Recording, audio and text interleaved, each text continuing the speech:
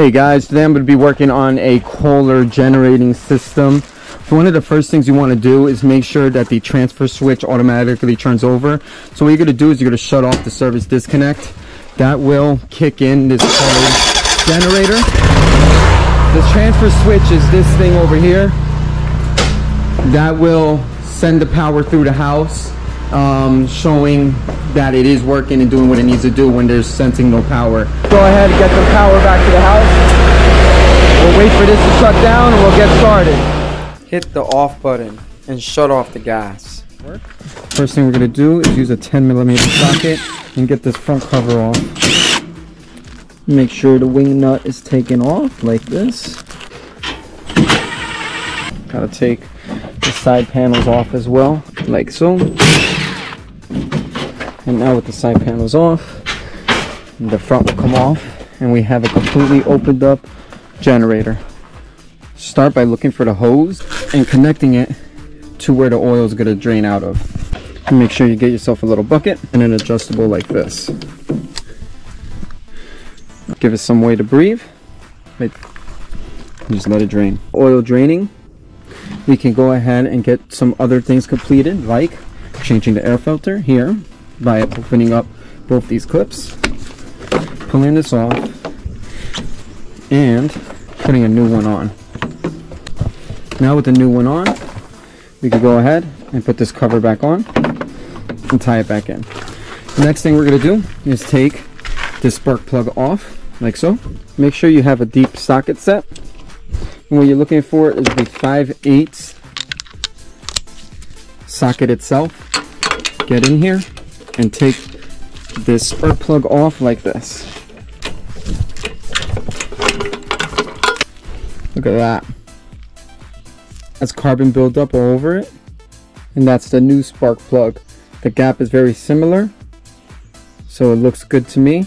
The next thing we're going to do is put it back in here, plug itself, and once you're tight like that, now I'm tight, just give it a little twist. Go ahead and put the spark plug back in and get the oil filter changed out. It looks like we got a lot of oil out currently. So it's good practice to put an oil pad underneath the oil filter so that it doesn't make a mess of everything. And then you'll use a pair of oil filter grips like this and lefty-loosey. Once this is out, just like that, you can clean up this spot, lubricate the gasket like this, and get this new gasket on. You only want this to be hand tight. After we clean up all the oil residue that's left over, you don't want this to smoke up later. This back off carefully. Now that this is off, we can take this hose off. All right, now that that's off, we close this up and let's finish cleaning this up here. Next thing we got to do is get oil into the motor. Empty that out.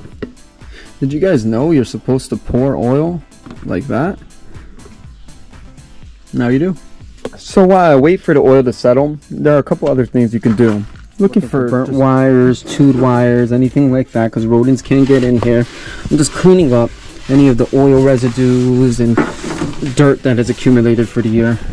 You can always store some extra resources here in the inside of this cabinet to make sure that there's always oil here on site and a spark plug just in case of emergency. Let's go ahead and check the oil level one more time. And you can see here that it's in that line. Perfect. Go ahead and get this put back together. You're going to slide it onto the hinges starting with the front. Like that. Once that's on, you can go ahead and put the wing nut back on here. Sure that the front is aligned first. Want to be on the inside of these panels, so like that, and then there you go. Now you can screw the back in and then the front. Grab this panel, making sure this panel is on the inside of both the back and front panels, and just like that. And like that. Sure to wipe down and just run it. You can't start up without the gas. Make sure you have gas. Alright guys, that's how you maintain a Kohler 12RESV generator.